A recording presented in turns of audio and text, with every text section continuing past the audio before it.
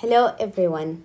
Today we're going to discuss the structure-activity relationship, mechanism of action, and classifications of another beta-lactam class, which is cephalosporins. Let's begin with the mechanism of action. As a typical beta-lactam, cephalosporins work by inhibiting the cell wall formation by binding to penicillin binding protein or the transpeptidase.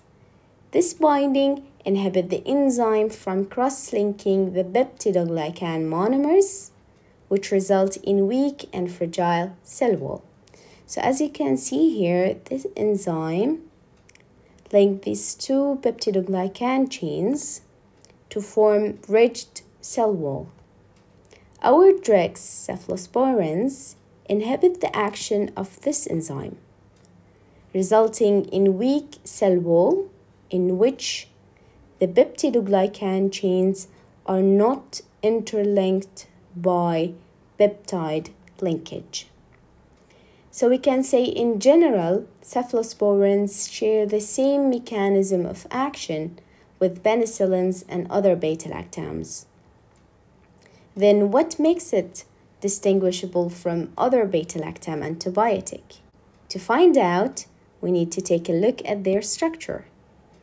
The structure of cephalosporin has similarities to that of penicillin in that it has a bicyclic system containing four-membered beta-lactam ring. But this time, the beta-lactam ring is fused to six-membered dihydrothiazine. So dihydrothiazine ring. Also, you can see that there is two sites of variation now. First, at the carbon number 3 within the dihydrothiazine ring, and second is within the acyl side chain. It is preferred to have good leaving group at side chain number 1 to have better activity of cephalosporins.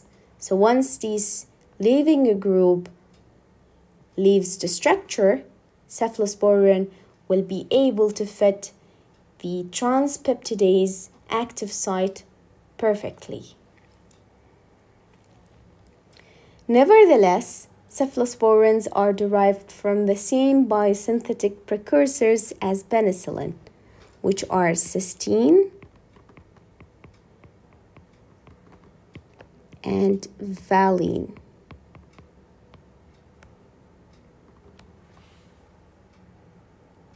The 7-amino cephalosporanic acid, or 7-ACA, can be modified by the addition of different side chains at R number 1 and R2 to create a whole family of cephalosporins through semisynthetic processes.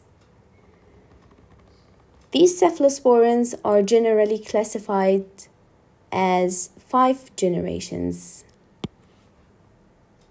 The first generation include cephalothin, cephaloridine, cephalexin, and cefazoline. In general, these agents have a lower activity than penicillin,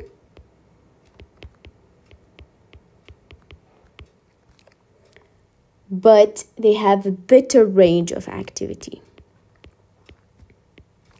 Secondly, we have cefamycin and cefoxitin.